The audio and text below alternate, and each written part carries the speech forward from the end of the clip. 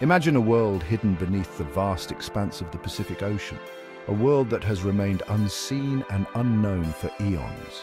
Scientists have now uncovered these sunken worlds, ancient patches of Earth's crust buried deep within the mantle, thanks to groundbreaking high-resolution modeling. These remnants, sometimes referred to as tectonic ghosts, have been found lurking beneath the ocean floor and even within continental interiors. Using various types of earthquake waves, researchers have been able to map these hidden structures with unprecedented clarity. But the identity of these mysterious blobs remains a major enigma. Thomas Schouten, with excitement, exclaimed, "We don't know exactly what they are.